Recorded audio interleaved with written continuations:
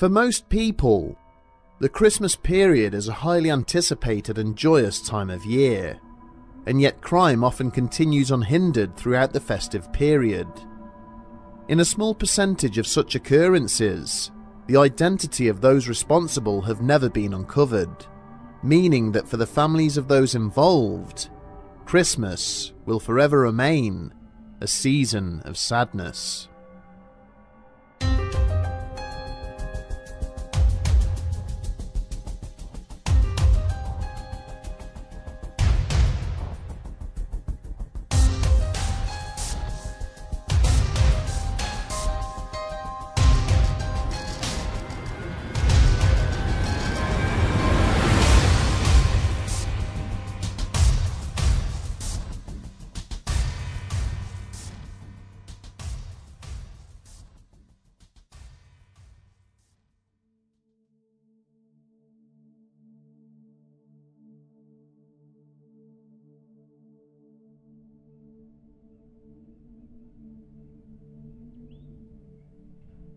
On the evening of the 29th of December 1999, firefighters in the city of Vinita, Oklahoma, were called out to a fire at a local trailer park.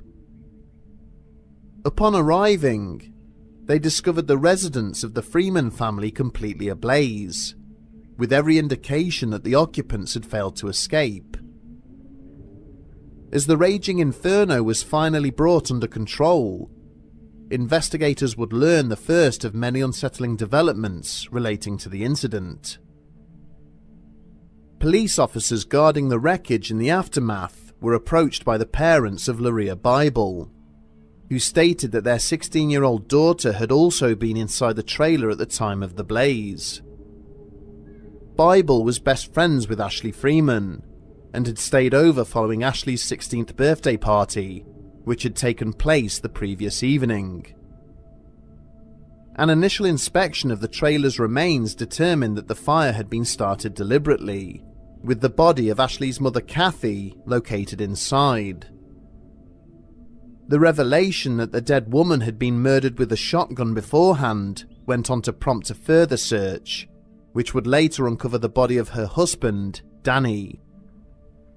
He too had been dispatched in the same manner, but of the two missing teenagers, there remained absolutely no trace.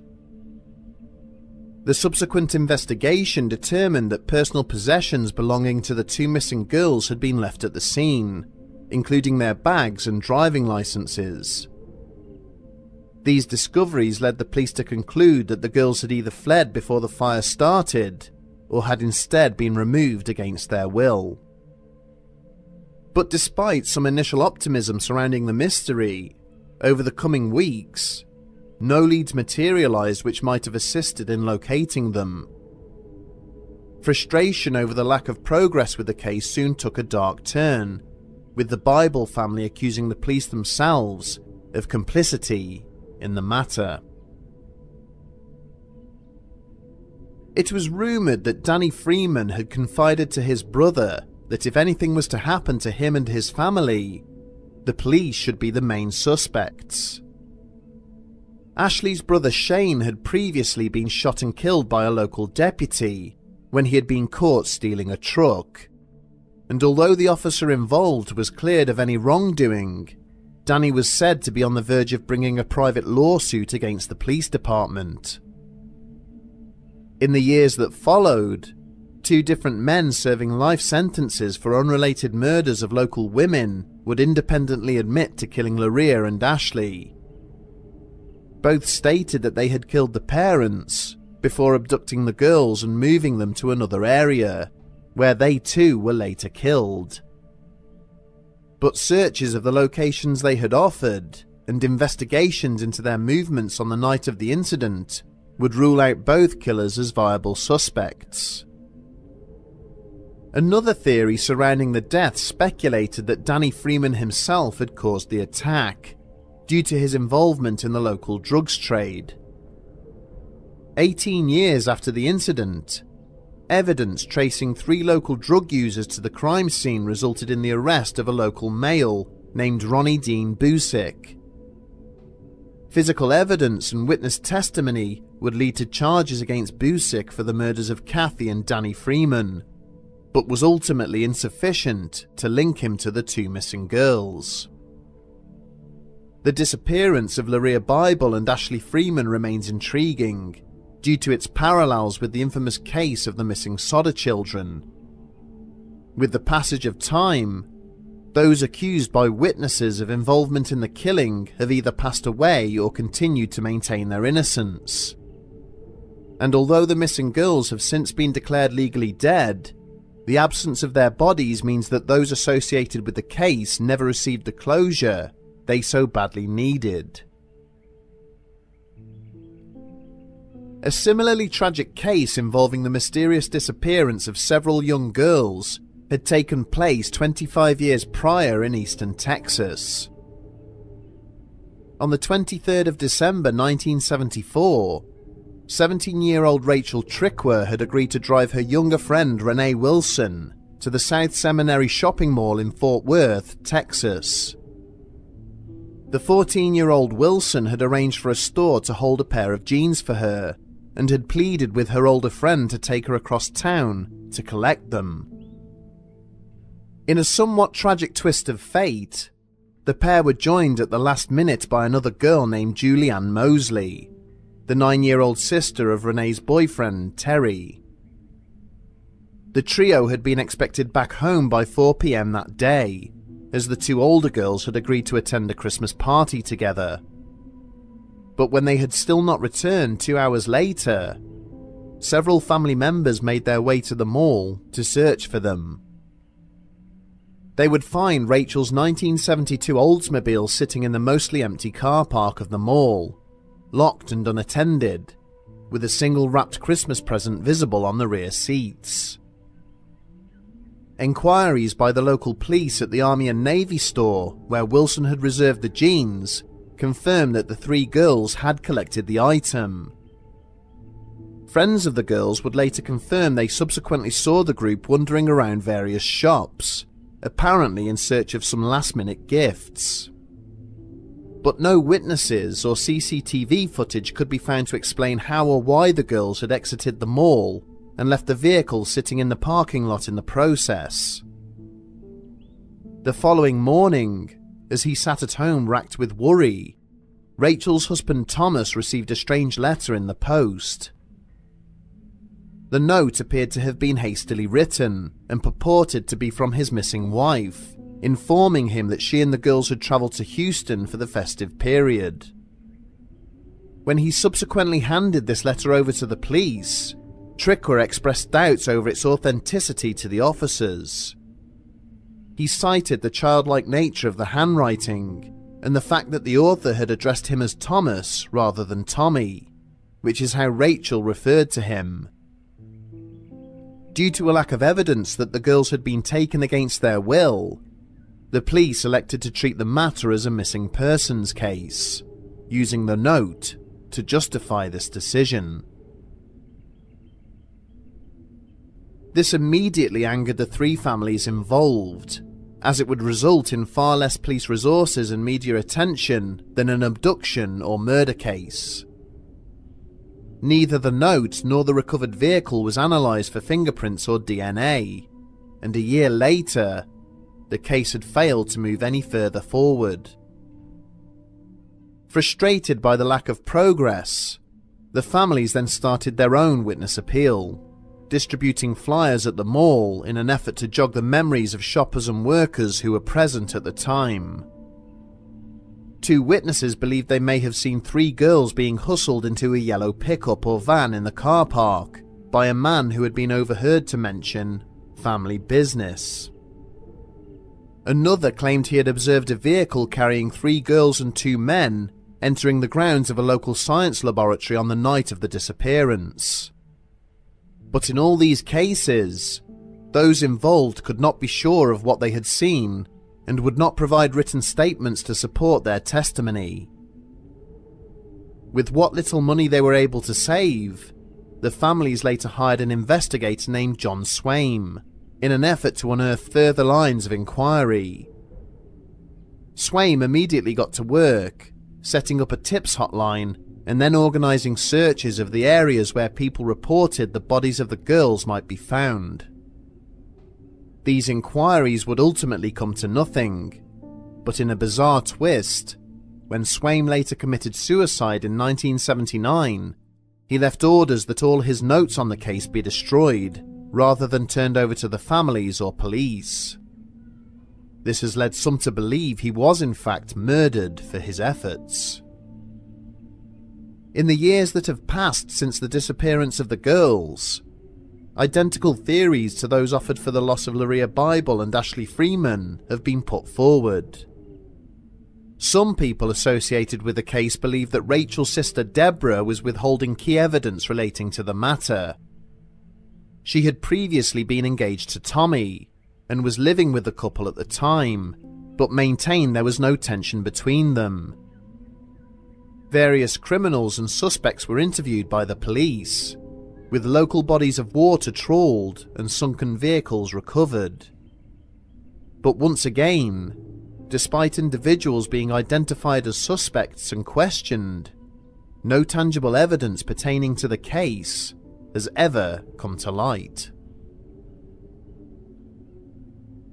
On the morning of the 18th of December 1996, a groundskeeper doing his rounds at the Pleasant Valley Memorial Cemetery in Virginia happened across a grisly scene. Sprawled out across a length of clear plastic sheeting, in an area of the graveyard usually reserved for infants and babies, was the body of a deceased adult female. But as upsetting as the sight of the dead woman was, the circumstances in which she was found would prove equally as disturbing to the employee. In addition to a green knapsack, a portable cassette player and headphones lay on the ground near the deceased. An 8-inch Christmas tree had also been set up beside her, and she had a plastic bag secured around her head, suggesting she had been suffocated. Upon the arrival of investigators, it was ascertained that there was no obvious means of identifying the dead woman. It did not appear she had travelled to the location in a vehicle, and she had relatively few personal effects in her possession. Valium and brandy were located inside the knapsack, in addition to a $50 bill and a note addressed to the owners of the cemetery. The subsequent post-mortem carried out in relation to the case failed to establish a definitive cause of death. A pathologist concluded that the woman was somewhere between 50 and 70 years old. She was 5 foot tall and possessed curly red hair. It was not known how she had ended up in this particular graveyard, or within the area reserved for juvenile burials. Some observers would later suggest that a scar on her stomach, consistent with a caesarean section, could potentially offer some explanation for her death. Eventually, despite a nationwide appeal, the investigation into the mystery woman was shelved due to a lack of evidence. For many years, the story of the Pleasant Valley Jane Doe would remain as infamous as similar cases, such as the Isdall woman and Australia's Somerton man. It was not until 20 years later, with the advent of improved DNA analysis, that it was concluded her name was Joyce Summers, heralding from Davenport in Iowa. But the eventual discovery of the woman's identity would end up bringing only further questions about the manner of her death. The Summers family had never reported Joyce missing, believing she had moved out of the local area of her own volition. Furthermore, nobody in the family was aware that she had ever been pregnant, let alone undergone a caesarean section. Investigators have since concluded that Joyce Summers travelled of her own free will to the location to end her life, but the reason for her 1,000-mile journey and the selection of the place of her death remains a mystery to this day.